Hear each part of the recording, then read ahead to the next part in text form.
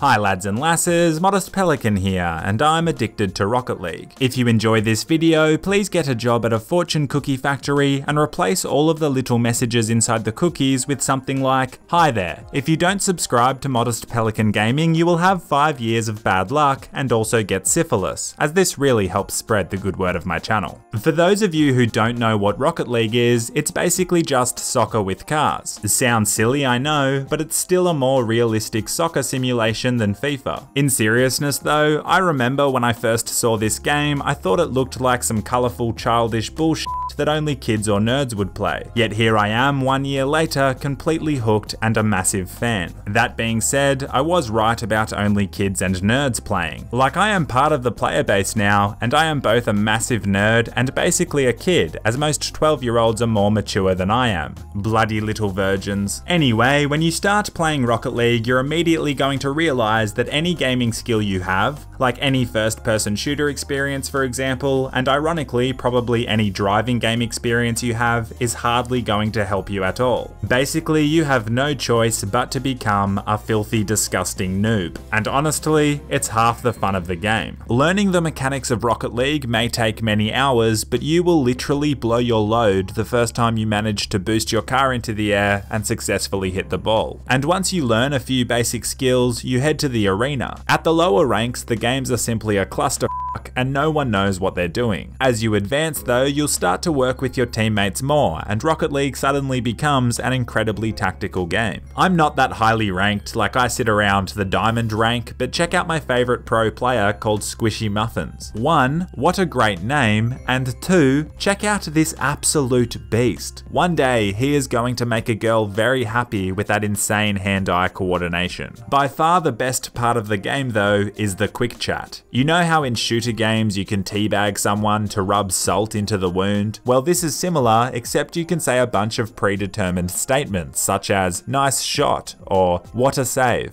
Players usually don't say these statements in an encouraging way, it's more often than not meant passive-aggressively. Rocket League players are the biggest bunch of sarcastic malakas out there, and I absolutely love it. You can even send custom messages and tilt your opponents further with some calculated red-hot banter. Check out Marto destroying this guy's confidence with the timeless childish line of, "Tell your mum I said hi." Imagine trying to score a nice goal knowing that the opposing team's striker might be banging one of your parents. This was a pretty terrible attempt, but getting inside your opponent's heads can often earn you the win. If you want to avoid being toxic, just make sure you never be a dick first, as there are actually quite a few good sports out there. But if they dish it out to you first, they are most likely a salty little fella, so hit them back to make them angry and they'll play really badly. It's all just mind games. If you want to flex a bit, you can customize your car and make it look really cool or really stupid. I decided to change my vehicle to a pedo van and even put a sailor hat on it that literally says Captain Daddy. It's pretty damn satisfying scoring a nice flick goal in a Captain Daddy hat, and it's far more classy and elegant than telling someone you banged their mum. Where boys become men though is the 1v1 matches. There's no teammates to blame and the pressure is all on you. These 1v1s play completely differently to the normal modes. My favourite shot is to roll the ball at the goal and then quickly destroy the opponent by boosting into them so that the ball humiliatingly rolls slowly over the line.